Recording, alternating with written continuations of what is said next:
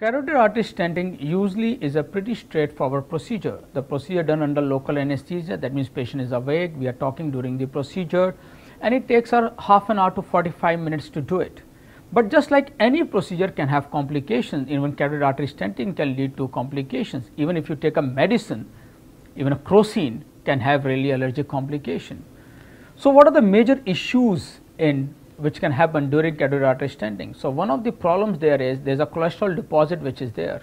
So once you are trying to open that area, small amount of cholesterol may break off and grow into the brain and occlude a blood vessel in the brain and cause a ischemia there, a TIA there, or a minor stroke or a major stroke. Something like that happening is nowadays very rare. The chances of major stroke is around 1% or less. So the doctor usually do this procedure under image guidance. That means when they are crossing that area, they can see the picture on the screen, so that when they are crossing it, they don't disturb the plaque. Secondly, almost in all our cases, we use something known as a filter device, which is a very fine meshwork like an umbrella, which is placed beyond the stenosis. Even if something breaks off, it gets trapped in that filter, doesn't go into the brain, and after the procedure, this filter is closed and taken out of the body. Before and after, we always do brain angiography to check that nothing has gone into the brain. If after the procedure something has really gone in, then there are other devices by which we can go into the brain and take out that broken piece so that it doesn't cause any major stroke to the patient.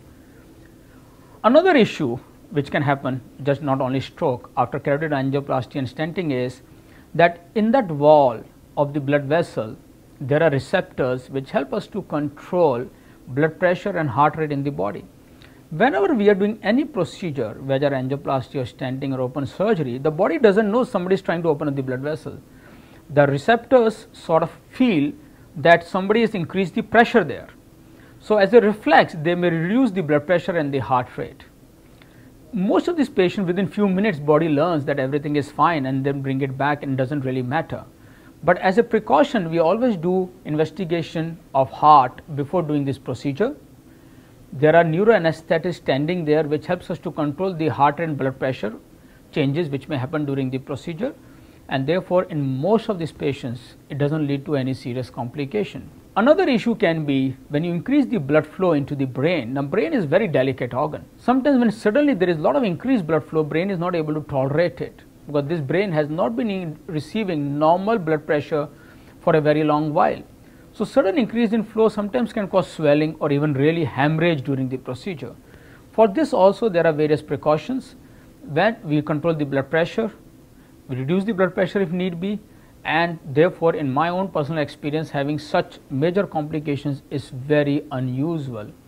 Lastly, the puncture site from the leg blood vessel where we have made the puncture, then these patients are on high blood thinners. Sometimes they develop local bleeding there, local swelling there, or puncture site complication. Now these complications also become much more uncommon because we can use something known as closure device. In a way, it's a major procedure of the brain, but in the current era, it is very simply performed in a very short while, and is very unusual to have any major complication in carotid artery stenting.